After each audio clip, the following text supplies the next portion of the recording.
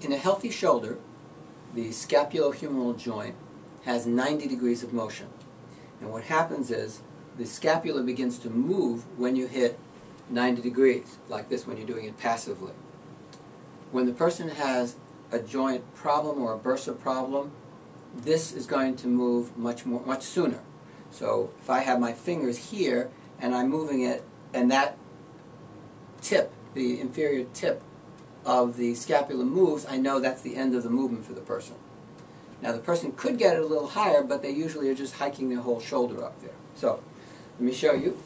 Person is passive. You are going to be lifting their arm like this, holding it at the elbow like that.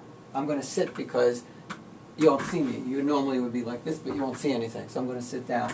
So I put my thumb on the lateral edge of the inferior angle, put my finger on the other side, so I'm kind of pinching it very gently.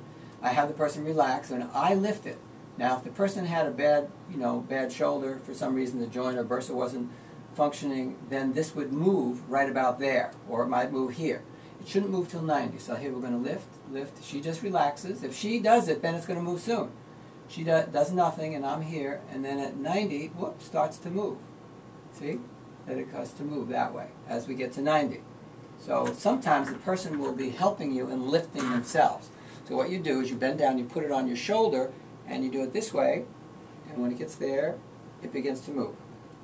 And it gets to 90, it begins to move. So you're going to place your fingers on the inferior angle, slowly lift from the elbow. If you lift from the wrist, the elbow drops and your angle is all messed up again here. So you want to see exactly, if it moved there, it would be 45-degree limitation.